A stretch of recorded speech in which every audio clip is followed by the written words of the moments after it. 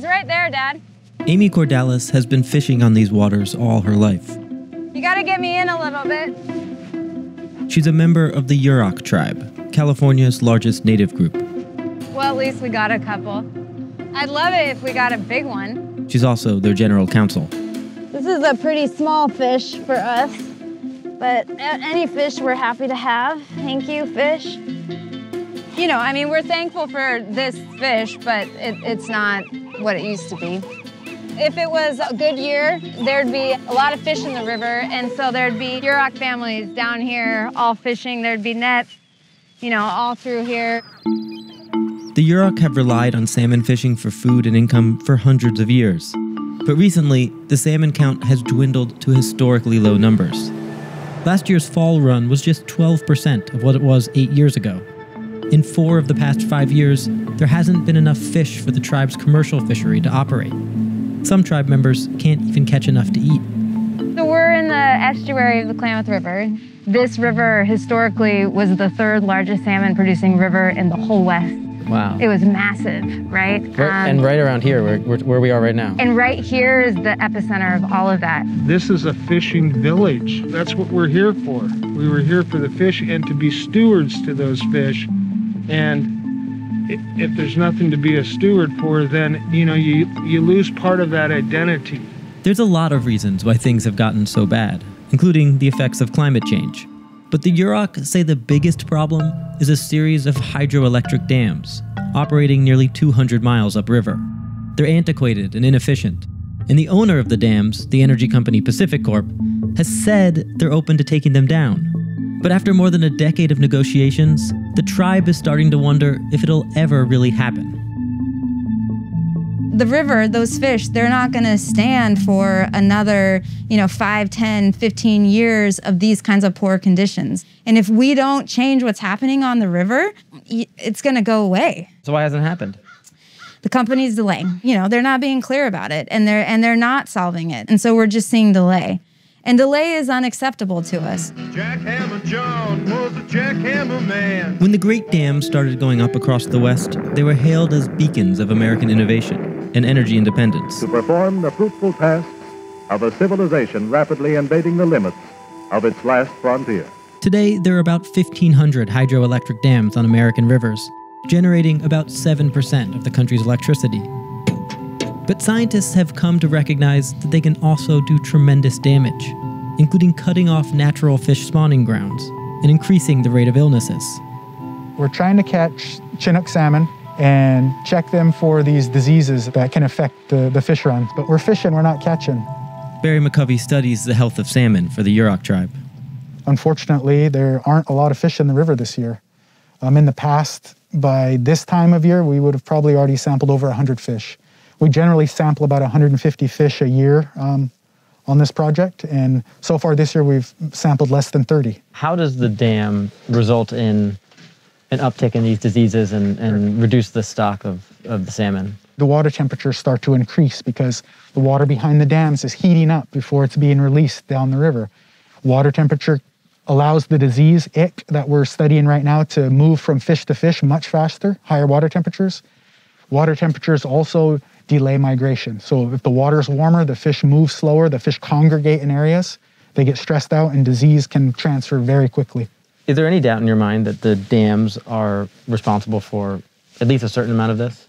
No doubt at all. Most of the losses that we've experienced in our fish runs is, I would say, linked directly to dams. The fortunate side of that is those dams can be removed, right? We can reverse this. We can right this wrong.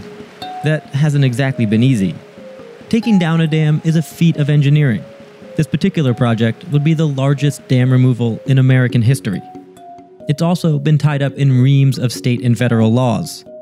Earlier this summer, federal regulators rejected an agreement between Pacific Corp and the Yurok that would have seen the dams come down and let Pacific Corp walk away.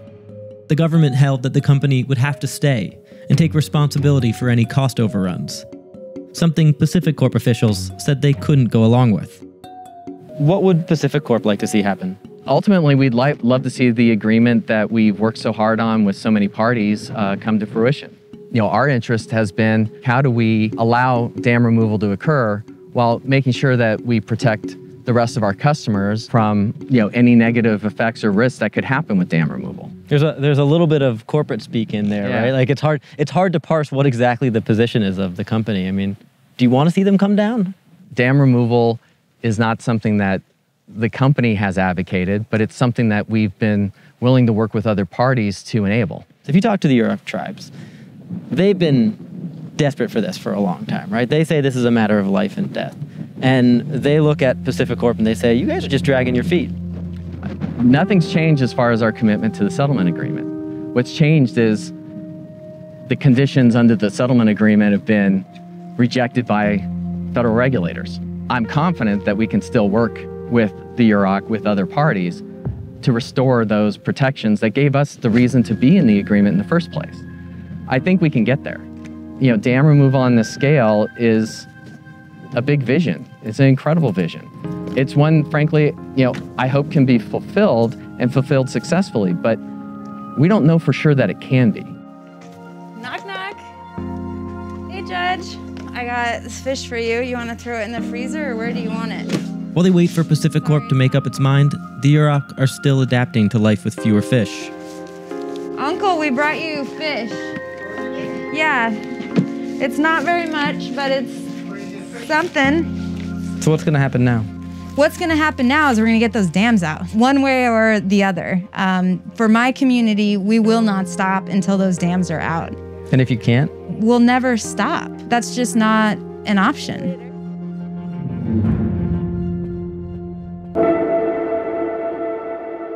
Why is it so important for the Yurok tribe to get rid of these dams? The fight for dam removal is a fight for our existence as a people. That's what it means to us. That's what drives the tribe. It's the simplest of human kind of emotions is the preservation of your life. That's what we're doing. On a practical level, what has the dam meant for the way this tribe works and lives? Salmon fishing is at the core of who we are as a people. It's embedded into our culture. It's embedded into our way of life. It's embedded into the day-to-day lives of the people. The median income for the reservation is $11,000. So on a very practical kind of look at this, salmon really is for subsistence. It's a protein source that our people desperately need. It's one that we've evolved around, and it really does keep our communities alive. The dams were initially put in the early 1900s, and since we've seen the dams installed and continued to grow, we've seen a steady decline of our salmon runs. And as we've seen that decline in salmon runs, we've seen the decline in our culture. And when we don't have salmon like we have for the last few years, that creates hardships on families, real world hardships on families that don't have the protein or the income to provide the protein for their families. What's the holdup now? What's keeping the dams from coming down? There was a FERC order that was issued a few months ago, and the original plan laid out for the Federal Energy Regulatory Commission to transfer the license, the actual license that you need to operate the dams and to remove them, to the Klamath River Restoration Corporation. But that didn't quite happen the way we wanted it to happen. We wanted it to be a clean transfer from PacifiCorp to the Klamath River Restoration Corporation. Instead, what FERC did is issue an order that said that they will transfer the license to the KRRC, but PacifiCorp has to remain as a co-applicant, which doesn't quite go along with what the agreement said. We wanted PacifiCorp off the river. We wanted them out of the deal so that we could move forward with dam removal on our own. So that's what slowed it down. I mean, to some degree, it sounds like what FERC is saying is PacifiCorp shouldn't get away with this. They shouldn't be able to just walk away. And as a matter of fact, it sounds good, right? On some level. As a matter of fact, that's what FERC said. They said as a matter of national policy, these corporations who have made money off their facilities should be responsible for removing them. And a good part of me feels that's right. They've made millions of dollars, hundreds of millions of dollars off of their operation. And really, they've made hundreds of millions of dollars off of the decimation of my culture. They should be responsible for making that right. But at the end of the day, I care about protecting my people. I care about protecting our salmon more than I care about making Pacificor pay for it. So you made a deal that was essentially saying, let's not let the perfect be the enemy of the good. Right. We could have it this way, but let's get this done. And then FERC came in and, in a sort of ironic way, an attempt to hold Pacificor to account, put you guys back where you started at square one. No, I think that's exactly what happened, and it's been very frustrating. In a way, I can't help thinking that on some level right now, the real bad guy here, the real original sin, is the dams themselves. And everyone, whether it's the tribe or Pacificor, or the ratepayers, everyone is kind of trapped in that decision to put those up in the first place. Yeah, it is. You know, they were built poorly. They were constructed with no thought of future generations and the impacts they would have. They're shallow dams. They have created this perfect habitat for toxic blue-green algae to thrive. And these are the worst of the bad dams, right? So any water that they dump is just more bad water coming down. And even having said that, the conditions they create still lead us to needing more of that bad water. What's been happening in the negotiations? What are you hoping to see happen now? I do think they are heading in a good direction. If we can convince the individuals to leave their egos at the door and negotiate in a good way, I believe we're going to come up with a good deal that moves forward on dam removal.